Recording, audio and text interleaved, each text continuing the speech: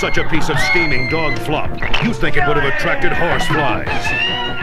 Never an audience. Now, get ready to sit on your intelligence once again.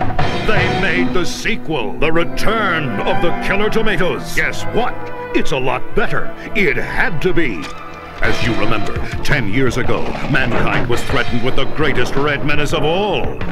Angry, merciless, killer tomatoes. We were only saved thanks to the heroism of a brave handful of untalented actors. Are you Rob Lowe? No, they're back. This time, we shall not fail! A mad scientist. My tomatoes can be made to resemble anyone. Together with a yuppie pervert, turn embittered, mean-spirited tomatoes into an army of psychotic, neo-Nazi plant life.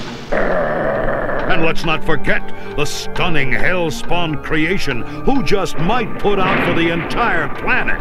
Do you want to make love? I want. I also cook 815 international dishes and use all the popular home appliances.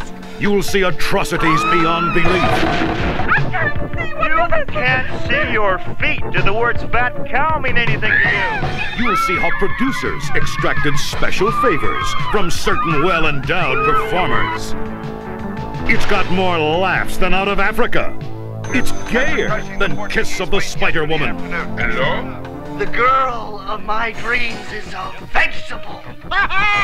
See, You wouldn't believe what she can do with 6 milk bottles and a tuning fork. The Return of the Killer Tomatoes. It's definitely a learning experience.